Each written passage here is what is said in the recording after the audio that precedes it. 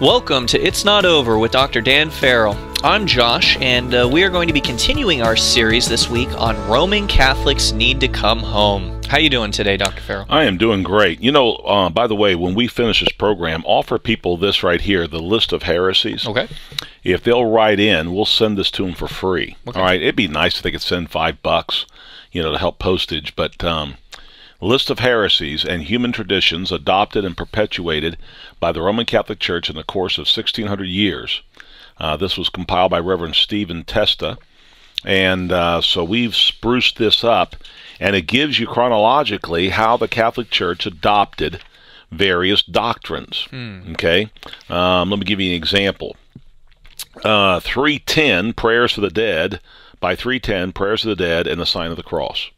That's about 250 years after the early church. Yeah. By 320, wax candles was introduced by way of a tradition. We got to use wax candles. Well, I don't know. I like paraffin. Veneration of angels and dead saints by 375. The Mass as a daily celebration adopted by 394.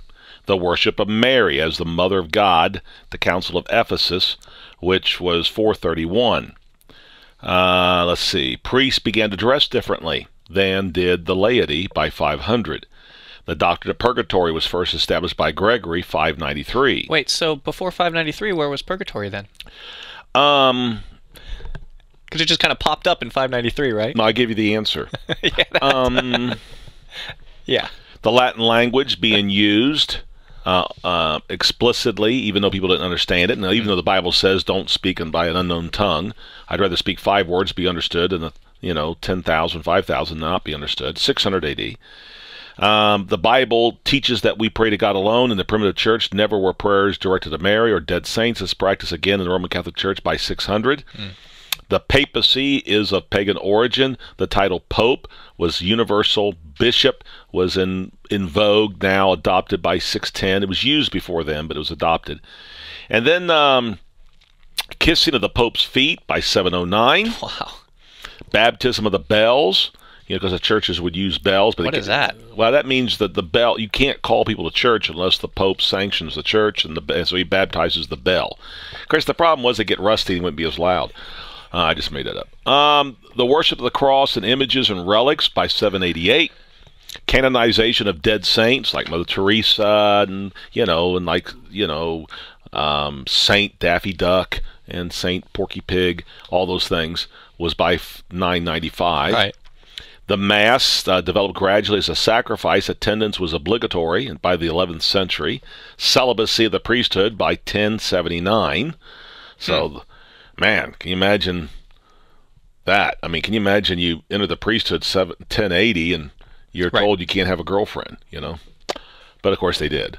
Right. The Rosary by 1090. The Inquisition then started by 1184, which killed a lot of people. I didn't know it started that early. Yeah. 1184. The Adoration of the Wafer. That's the little Jesus cookie by 1220. The scapular, you wear that against your skin, and that's going to scare off, evil spirits and so on, and has a picture of the Virgin Mary on it and whatever, because they know what she looked like. There was actually Kodak cameras back in those days. The doctrine of purgatory was proclaimed as a dogma by faith by the Council of Florence, so now it's definitely doctrine by 1439. The doctrine of the 7 sacraments by 1439. Ave Maria, because that was, of course, this is now universal.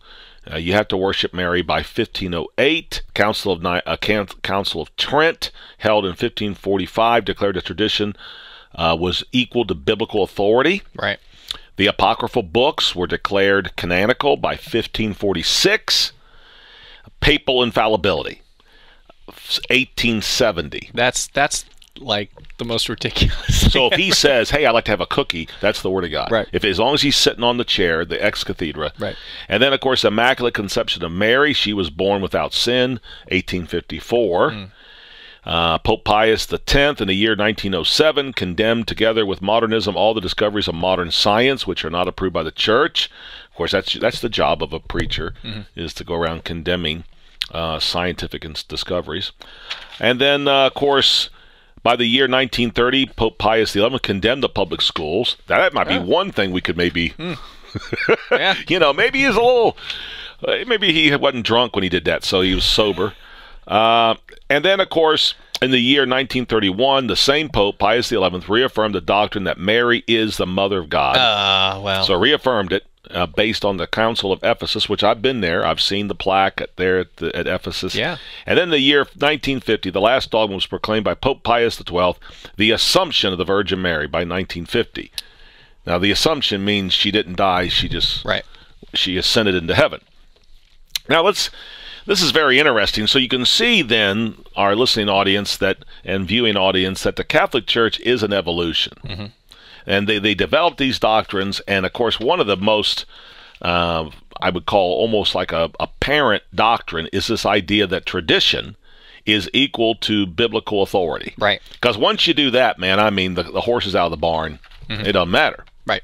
I mean, you can just, whatever you say goes. Yeah, you just make it up as you go, and that's exactly what we see on the pamphlet.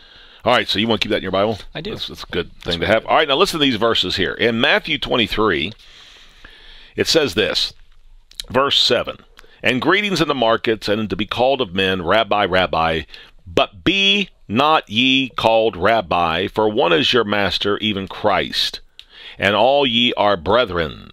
And call no man your father upon the earth." Now, he didn't say don't call your dad your father. He said call no man. In other words, in a religious connotation, "For one is your Father which is in heaven.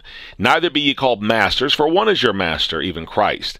But he that is greatest among you, you shall be your servant." Now, what we have here is interesting.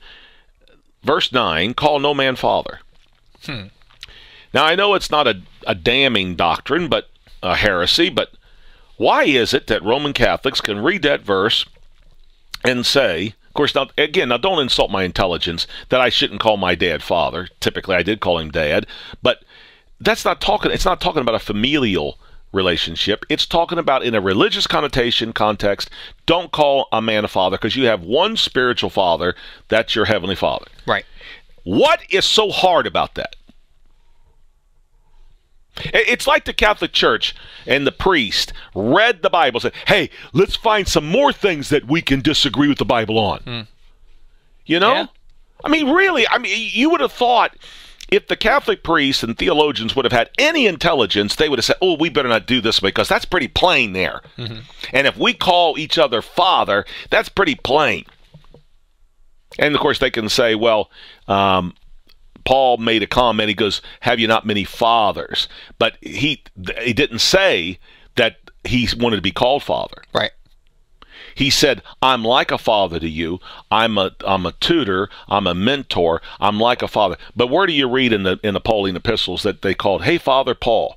Where do you read that? I don't know. Help me out.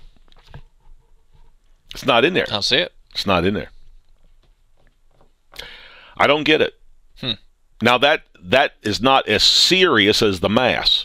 Right. The Mass is blasphemy. So let's go there. Hebrews chapter 10. Read for us verse 10. By the way, this is not in the Catholic Bible, which is rather coinky-dinky. What? Hebrews 10:10 is not in the Catholic Bible. All right, read it. By the which will we are sanctified through the offering of the body of Jesus Christ once for all. That once for all is lifted. Wow. And the Douay and the Reims, and I haven't read the Latin Vulgate for a long time, but I'm guessing the Latin Vulgate. Now, the reason why is because, you see, they celebrate the Mass every weekend, whether Saturday night, Sunday morning, and they masticate, they crucify Jesus Christ, and you crunch him after the priest blesses the Holy Eucharist, the host. You take the little cookie, you put it in your mouth, and you crunch it up, and that's how you get Christ in you, transubstantiation. Now, some Catholics say, well, I don't really believe that. Well, I don't care what some individual Catholic says. That's what the Church teaches. Right. Anybody that denies that is either ignorant or they're dishonest. It's like those Mormon missionaries that say, well, we don't believe Satan is really the brother of Jesus. Well, you're either ignorant or you're a liar. Right. Because that's what the Mormon Church teaches. That's right. That's our official doctrine. That is their official doctrine. All right, so this scripture here says that Christ offered himself up, his body, once for all. I think that might mean what he was saying there. It is finished. It might be. Yep. It could be. It's finished. It's once for all. Yep. And Paul, if you believe he's the writer of Hebrews, I do, he reiterates that once for all. You can't duplicate it. Christ is not going to die again. In fact, it says that in chapter 10 and verse 26. For if we sin willfully after that we have received the knowledge of the truth, there remaineth no more sacrifice for sins. Right. He's the only one. He's the only one. God's not going to, he doesn't have two sons, but if he did, he's not going to sacrifice another one. All right, so the Catholic Church, with their doctrine of the Mass, is heresy. It's blasphemy. And to put Jesus Christ to an open shame and to hold up the holy crucifix of a naked Christ on the cross and then, behold your God, eke theos. Which they're talking to the cookie, right? Yes, and then the priest does the priestly magical things, and he blesses the cookie, and then people take that and they eat it. I guess they put it in a sunburst, too. They put it in the sunburst, and they hold that thing up. I've been in the Catholic services and seen it. Now, I don't necessarily would call the Roman Catholics. I think Roman Catholics do things rather robotically.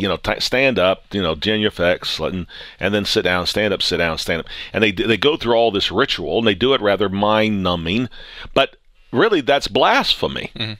It is blasphemy. It's horrible. And so for them to do this and then to read the scripture and not understand that Christ died on the cross, he shed his blood, he did it once for all, it's finished. And if you'll put your faith in the finished work of Christ, now your salvation is finished and you don't have to keep eating a cookie every weekend. You see? Right. So, and when Christ said in John, what is that? In John, is that John chapter 12? When Christ said, listen to this, when Christ was talking about take this and eat this, for this is my body. Now let's see here. Let me find it. He says, the words that I speak unto you are spirit, right? They're spirit, not flesh. The flesh profiteth nothing. Okay, I think it's in John chapter, let me see. John chapter 8, where the great teaching where Christ says, take this bread and eat it. Eat all of it.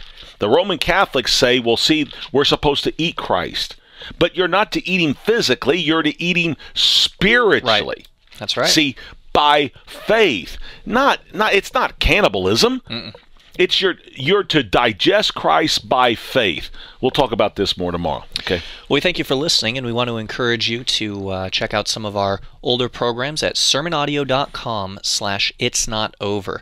And there you're able to download any of the shows that have been done in the past if you've missed any. And we've got the entire archive there on Sermon Audio. And then also be sure to visit us on YouTube. You can go to YouTube and browse by channel and search for our YouTube channel, also conveniently called It's Not Over. And if you look for us, we're probably about 4th or 5th down the list on the channel list.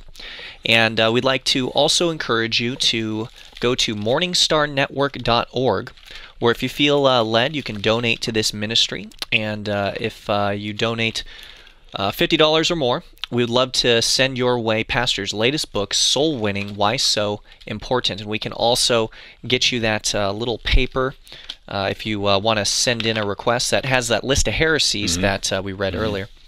And then October 4th is Baptist Prayer Day. And so if you'd like to join with us in praying for revival in America and also for young men to be called to preach, we would love to have you join us in that. Here's Pastor Farrell to close. When Josh and I were trying to find that verse, we found it. It is in John chapter 6, when Jesus said, take this bread and eat it, it's my flesh, and drink my blood.